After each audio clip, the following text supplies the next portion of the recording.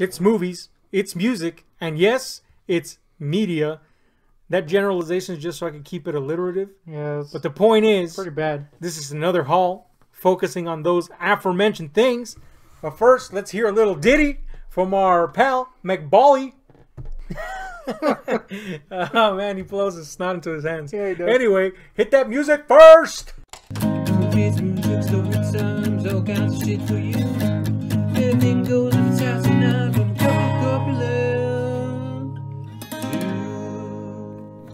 All right, man, it's another month, and you know what that means. We just outed whoever was the nose guy. Yeah. If you haven't seen that video yet, it's either we didn't upload it yet and we're completely out of order, or you just haven't seen it because the channel sucks. Anyway. Probably both. Getting no views. Yeah, we're scrubbing by on views, but we do thank the people that do view us. True. You guys are the bee's knees. We love you, but not as much as I love this here. We would kill you for this. This here set that I found, man. Frank Miller's Man with No Fear Daredevil run. Yeah, it's pretty All rad. 5 for $15. The origins of Daredevil is told through the insaniac Frank Miller's eyes. Love it. That was a good find, man. Yeah, I was like, holy shit. And of course, I had to get my Archie 1941 just to get it more rustic. Yeah, it's number 2. Not a big fan. Hating. I'm just hating out of principle. Now, I do want to throw in mine. I don't have it with me because I already arranged and everything. I don't want to mess it up again. But I did find a Max number 1. I might have shown it last month, but I don't think I did. You did. Just wanted to point that out. Just, you're proud of it, I guess. I am. We'll really go with proud that. of it. Instead of you totally forgot, we'll go with you're proud. I 100% forgot. I'm not gonna lie. Now you did get a video game. Yeah. This is Second Son, infamous Second Son. Yeah, I hear What's people. the I hear deal? I hear a lot of people crying about this being their least favorite. I thought the first one was okay. So you said, let's try this one that everybody's saying Yeah. sucks. Well, no. It's one of those where I think it just people didn't like it because it was a new character and all that shit. Did you like it? I haven't played it. I got Great. I got it because I got it basically for $3 with a coupon. So. All right. So that's your one game. Yeah. Let's go to movies real quick here.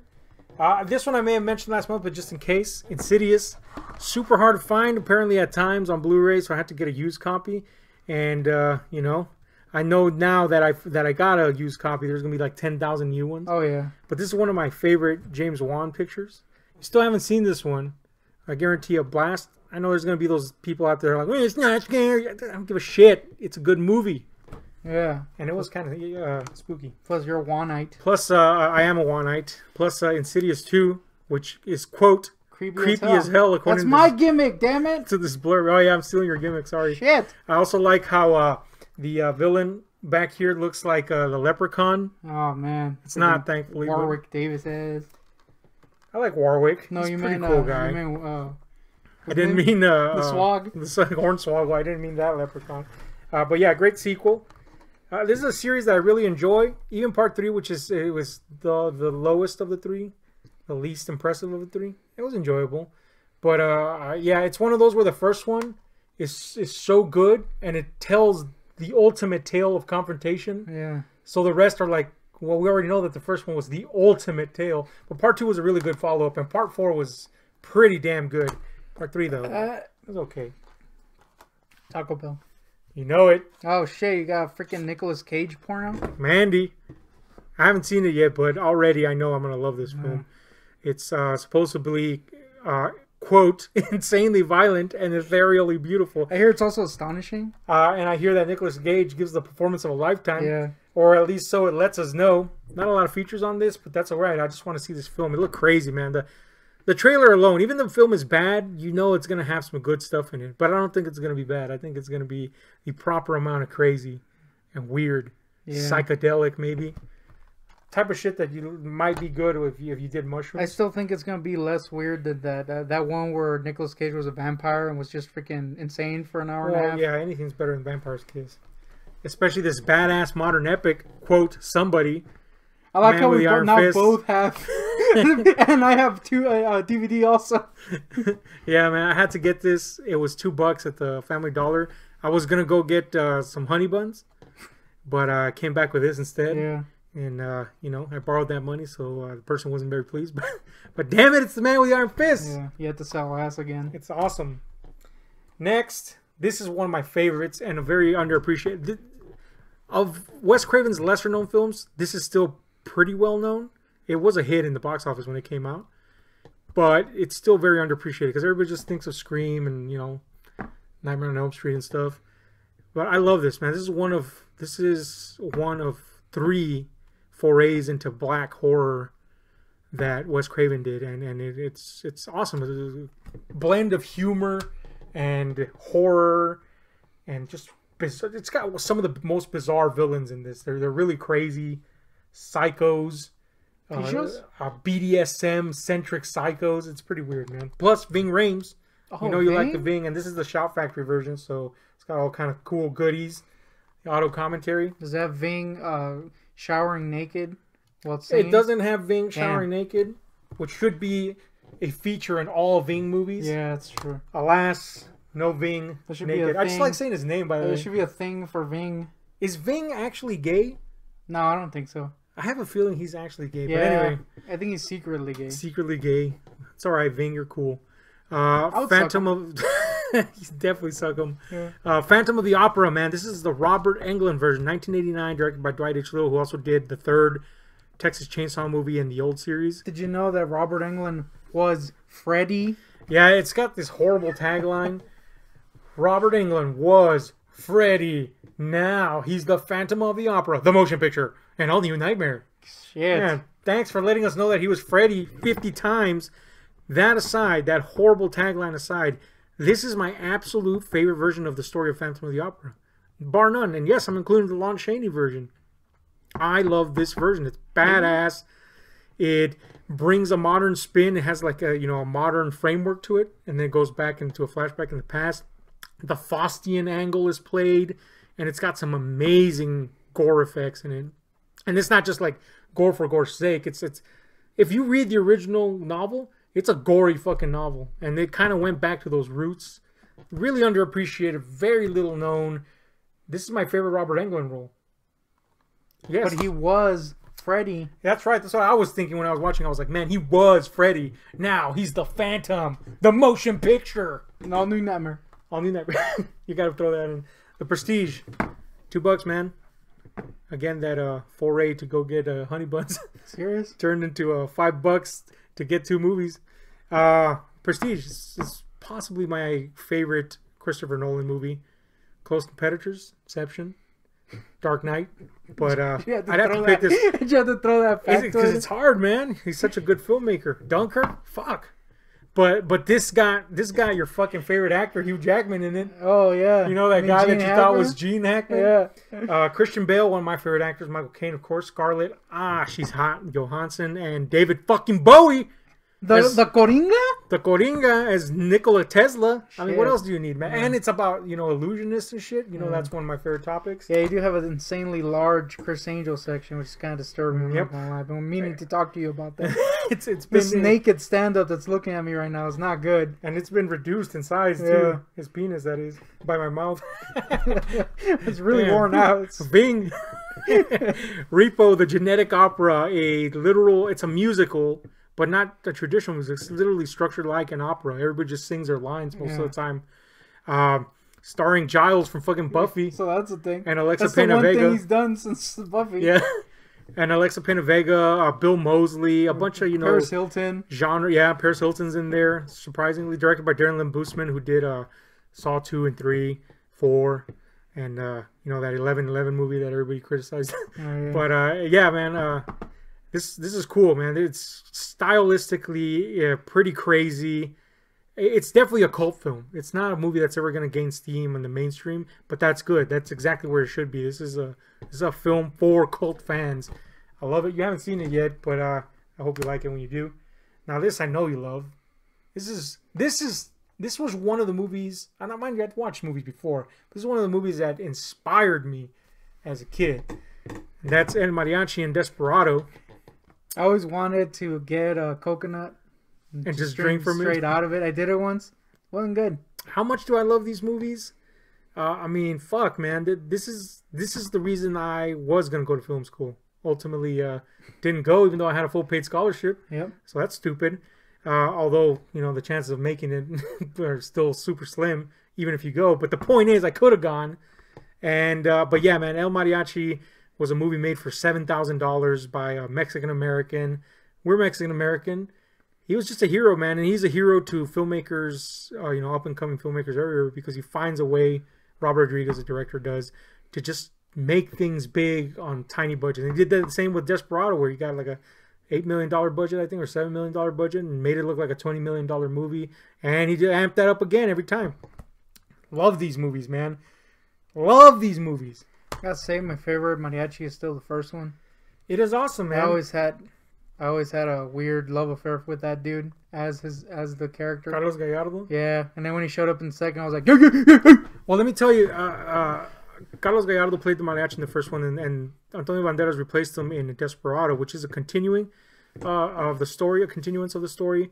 But they do kind of like the Evil Dead 2, where they do a recap with him recast, with Carlos Gallardo recast with Antonio Banderas. But it is a sequel. It's just you don't have to see the first one to get what's going on. Yeah. But yeah, I kind of did miss him. I would like to have seen that. But then he shows up and you're like... Yeah, he shows up as Kino, I think, or Campa. I forgot which of the two. One of his assistants. Pretty awesome, man.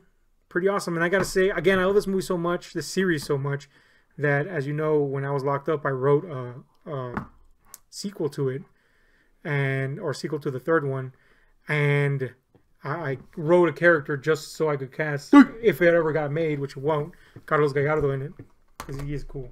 Next, Running Scared. This is the only Paul Walker movie I like.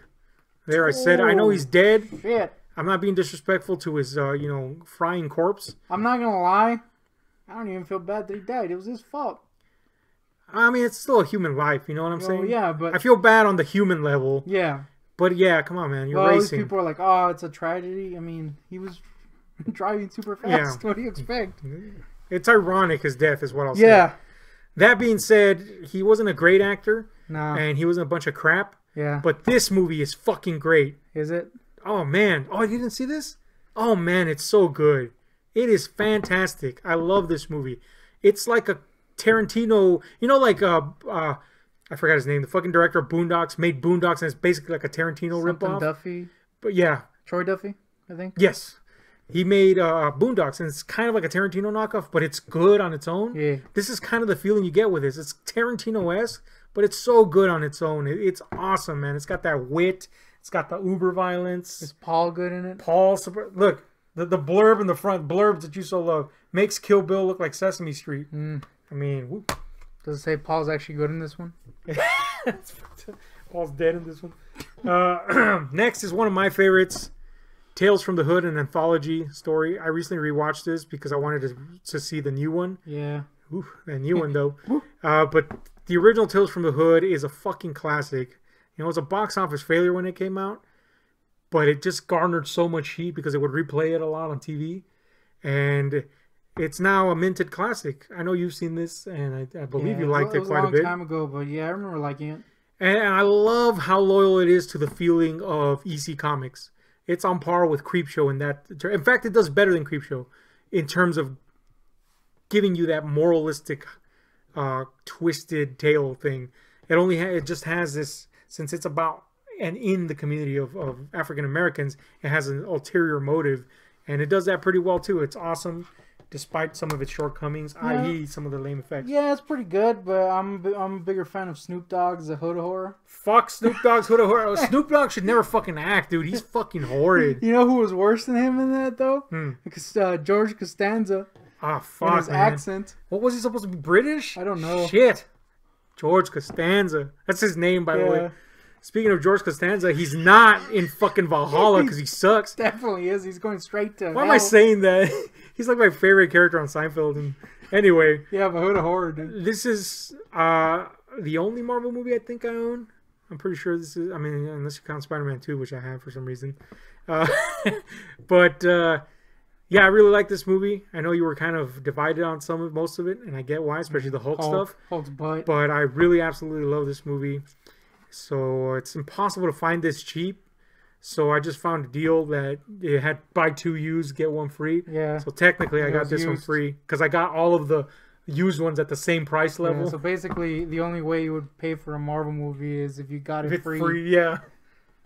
But yeah, I like Don't this. blame I you. love Like, this. it's a racket they're running. It is a racket, man, and it pisses me off that now they have Fox and they're going to continue that racket possibly. Next is one of my favorite movies of this year, Upgrade. You got to see this, man. It's like The Crow meets RoboCop meets a horror movie. It's fucking badass, man. I love Upgrade. Some fantastic action in this.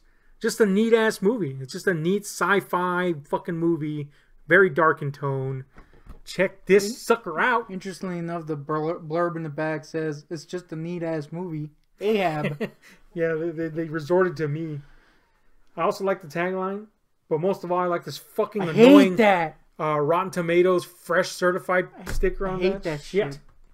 Now I mentioned this in my favorite horror movie video, and I now say that it has replaced Suspiria as my favorite. This is The Witch, or for some reason people insist on saying it with a V. It's not a V, you fools. But anyway, whatever. The Witch, legitimately spooky piece. That might be in the other one. Black Phillip. You want to live deliciously is my question to you. Wrong Turn 3-pack. I like the Wrong Turn movies. Well, at least the first three. I don't know about the rest. But I really like the first one. It was a PG-13 movie, and even then it delivered pretty well. And Wrong Turn 2 has Henry Rollins as a survivalist maniac, so that's cool. And it's incredibly bloody and tongue-in-cheek. Part 3 was alright. Alright. I don't remember Part 3 very well, but I remember enjoying it. This is another hillbilly classic, and it has Robert Englund. 2001 Maniacs. Oh, Pushing Up Daisies? Pushing Up Daisies. This is a comedy, horror comedy, a romp at that. Lots of controversial humor in it. Blowjobs, I like hillbillies. I like you didn't explain the Pushing Up Daisy. You just got to see it to believe it. If you like people folding armadillos, This is the movie for you. If you like blowjobs with metal teeth, this is the movie for you. If you like Robert Englund as a racist old Southern man, Ghost no less, this is the movie for you. If you like Travis Tritt being a dork, this is the movie for you. You like Pushing Up Daisy. This is in my top fucking 3, I'm going to say 4 to be safe, horror movies ever since I saw it. A Dark Song. Brilliant. Brilliant. I'm going to probably do a video on it. We have plans for a separate channel. We're probably going to do that. More serious reviews style. But whatever the case, I won't even explain it. You just got to see this. It's amazing, man. I love this movie. Next is Autopsy of Jane Doe, which has got a lot of good press. Stephen King says, see it, but not alone. So, you know, he likes weird stuff sometimes. And he directed a shitty movie, so I trust him. Yeah. But he is the boy. King, that is. So I got to check this out. Oh, you got that for me. Black Swan. No explanation needed. It's a swan and Even if this was a shitty movie and has a lesbian scene between Natalie Portman and Mila Kunis. scene. So that's a fucking thing. They also are now have health problems because of this movie. Mm-hmm. So there you go. It is a Darren Aronofsky movie, and I love Darren Aronofsky ever since Pi. Of course, recently you saw Noah with me. I just love Darren Aronofsky, man. He's awesome. My favorite Aronofsky is pumpkin pie. Tastes good. Pumpkin pie. I had some earlier. It was delicious and thought-provoking. You know what isn't thought-provoking? Chronicle. Because you don't have to think. All you got to do is realize this is a good movie that Josh Trank made, followed by a piece of shit like Fantastic Four. Woo! But this was great, man. This is a fantastic movie. Found footage style superhero flick. I wouldn't put it on par with Unbreakable because it has a steadier clip more than the paced one. But it's in that vein, you know what I'm saying? Like a more realistic approach. Very good. Now, this is the only movie I actually paid bucks for, just like last time within the Mouth of Madness. That's Stuart Gordon's adaptation of The Shadows over Innsmouth called Dagon. Yeah, I used to be a pretty big fan of this flick. I know you love it. There's a little octopus guy in it at one point. Little Octo dude. Yeah, he was a pretty cool guy. Octo Mom makes her film debut. She really does. Yeah, man, this is if you're a Lovecraft fan, I don't see this disappointing unless you're a fucking stuffy douchebag. Yeah, or unless you think there's got to be little freaking tentacles every 2 seconds. Though you do get that too. You do get some tentacles in this, but this is a fairly good, loyal adaptation despite the change of setting and time. of the Shadows over Innsmouth, man. It follows all the beats. It has everything in there. Plus, it throws in elements of the greater mythos. So, a win. I love this movie.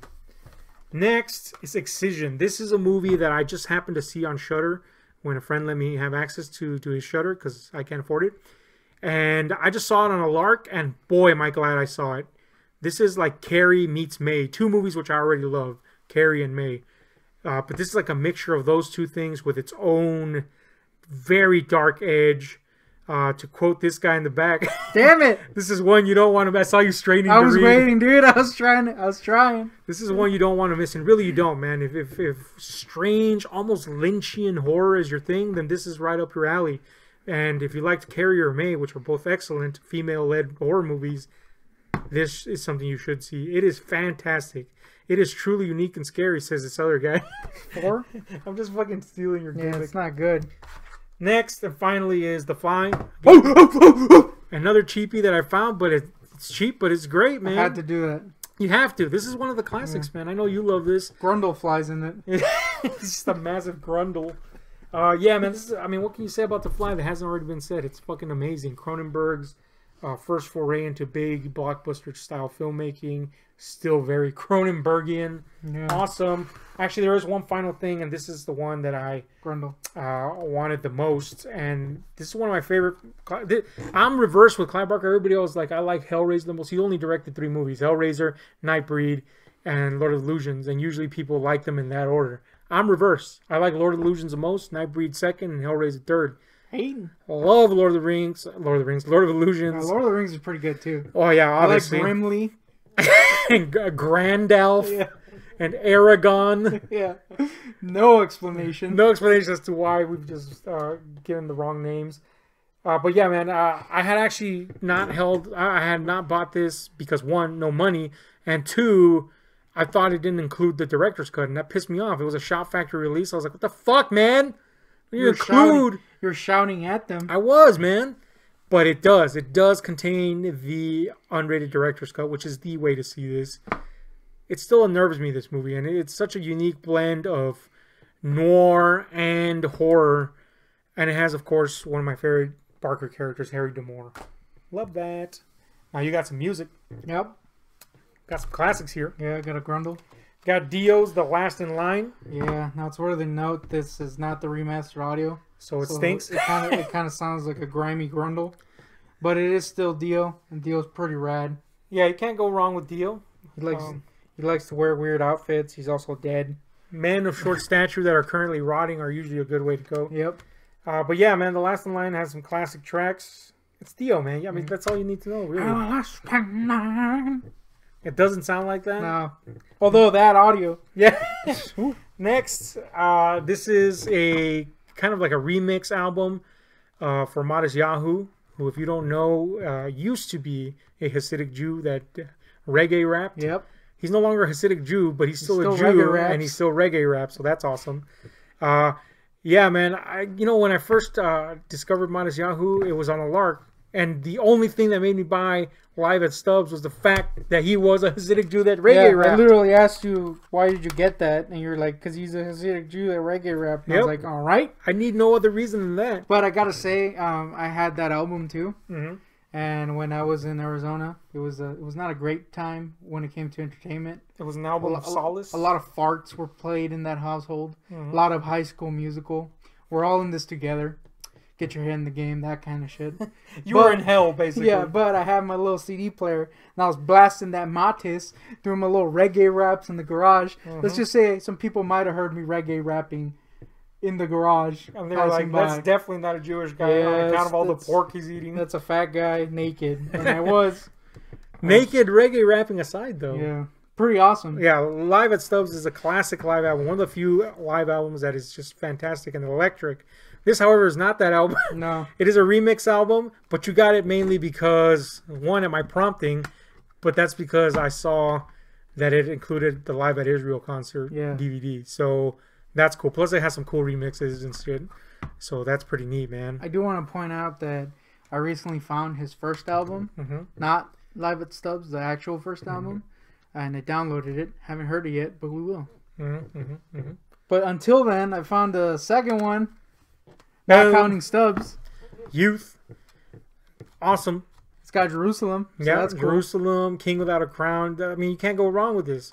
The guy's fucking awesome. He's great. He's still great, by the way. Yeah. Looking like Andy Samberg. Yeah. Without the beard, he's Andy Sambergian. Some people might be turned off by the fact that there's a spiritual slant to a lot of his stuff. But I actually really enjoy that. I'm not a Jew, and I enjoy it.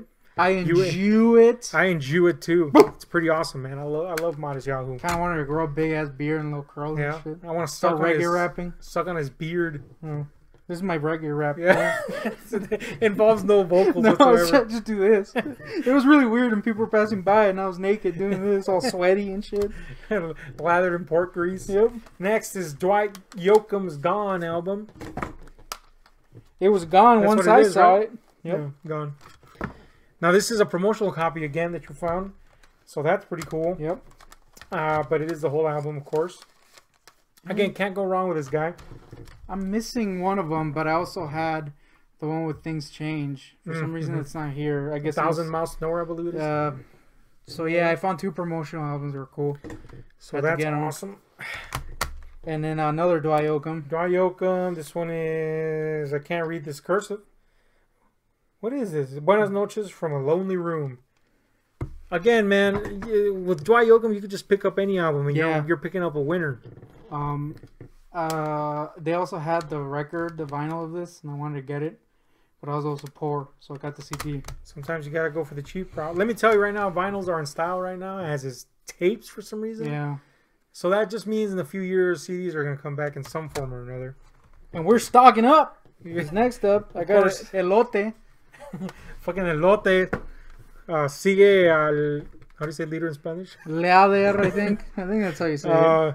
Yeah, man, follow the leader from Korn. It's just a classic album. Guardian hates them. And it was cheap. He does? Yeah, I think so. I think it's his ex or some shit. Oh, well. I can't... If I judged shit on what my ex... Let me clean that. On what my ex liked, well, then I'd like nothing.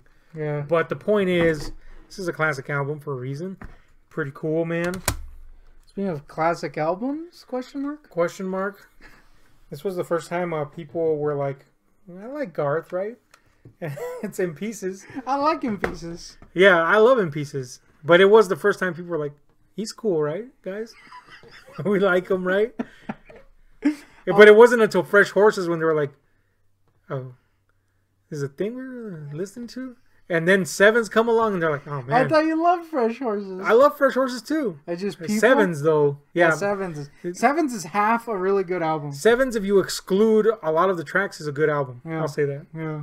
So we're saying the same thing. But pretty much. But yeah, this was the first time people doubted Garth. And but it's a good album. I will say this has 2 of my favorite songs. Mm-hmm. Night Will Only Know and The Red Strokes. Mm-hmm. Darker theme songs. Yeah. That's brand new, too. I also like Night I Call the Old Man Out. Good one. Me too. But I have a freaking bone to pick with this.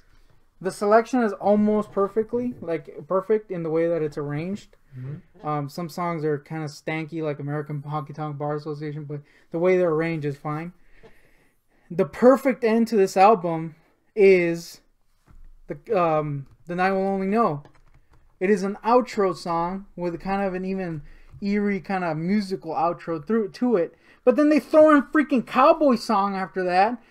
Granted, I've never heard a Cowboy Song because Night Will Only Know is the perfect end to the album. Why would you even throw this turd in there? So even though Cowboy Song might be the greatest Garth song ever, I've never heard it and refuse to hear it because of that. Yeah, it's not great. And it's definitely not. It shouldn't be in the album. The limited series also has some stankers thrown in, so this one doesn't have those, thankfully. Next, Lady Sovereign's debut and... Apparently only one. No, she did a follow-up to it, and that was it. Lady Sovereign was a dyke from Britain. Yep. She was tiny. Yep. But she was when she was a shav, so that's a thing. But she did that garage style music from over there, which is basically their version of rap. And she even had some success over here in the States for a brief moment. Yeah, I remember I saw her on Jimmy Kimmel. Mm-hmm. Back when I was a Jimmy Kimmelite. But then some weirdo decided that he loved her and wanted to take her out on a date on a yacht. Mm-hmm. And she did that probably because the record company was like, this is good publicity. And then after that, she started like kind of falling off the grid a little. All like, right. yeah, I don't kind of want to be doing this Then she anymore. got sick, apparently. Yeah, and then she revealed she was a total Dicatron. Yep. And that she didn't really like going through the process of the record company's puppeteering. And she released a second album, which I also enjoyed. And that was it. If she's done something after that, I haven't heard of it. At least not stateside. Last I heard, she was ill. So that's a thing. So she stopped touring and all that shit. Anyway. So that's a thing. But you can also redeem your free track from Best Buy. Yay. Now it is 11 years out of date, but we will be giving that away. Free. I also got the latest Scott Joplin joint. Scotty Jops. It's just him. Sounds of him rotting in the grave. Yeah, it's not good. This is actually B.B. King, of course. A master of the blues. He's the king. He is the king. Or was Blues it? Wait, and did he die already? bungholes. Yeah, he died, right? Yeah, I think so. I know he had the Beatus. Yeah, that's actually what Beatus Bunghole King is his name. Beatus. Apostrophe Beatus. Yeah. Anyway, Beatus, Bunghole King is, what? Do I need to explain the man? No. Awesome. Next. Scott Joplin's dad, I hear. Next is something I had to recommend to you. This is Link Ray and the Raymen. Now, I haven't heard this specific album, although I may have heard some tracks from it. But it's fucking badass, man. A little bit of kind of like a rockabilly vibe at times. Some flavorings from the Southwest. Was he like bling bling bling? And, of course, the stupid-ass cover. But more important, stupid-ass back cover. Yeah. Licks! Now, I am missing 3 CDs. One that I mentioned earlier, The Talking Heads Greatest Hits, and the latest Greta Van Fleet release, which has been apparently divisive. Yeah, there's been some controversy. Just want to say that Pitchfork guy can go straight to hell. Pretentious piece of shit. Yep. And but I didn't bring them, I guess. I guess not, but you did bring this. I did bring this, and I don't regret it. Barbie Girl single from Aqua. Your weird obsession with Aqua has gotten out of control to the point where you're buying a single. Literally doesn't even have any remixes. It's just one song. Yeah, and it's not even like the album version. It's the radio edit of the song. I have the full album, and yet I still bought this. And on the plus side, it's presented an Aquascope, so that's a thing. And this was before Lena was hot. All right. So end it with that. Renee was pretty hot, though. Renee's always hot. Yeah. I want to see what conditions. I want to see how much they played this sucker. Not at all. Yeah. I'm not gonna lie. I'm gonna pop that baby in and be like, wiki wiki. Get Michael Clark Duncan up in that bitch. His corpse? Anyway, this is us. That's Michael Clark Duncan's corpse over there. Man, I miss Michael Clark, though. Yeah. Anyway, tell us what you think about this stupid-ass haul. We certainly regret it. Hit like, share, subscribe, those notification buttons, because we are, in fact, out of here. This music, story times, all kinds of shit for you. Anything goes inside tonight, from a cup of corpulent juice. Movies, music, story times, all kinds of shit for you.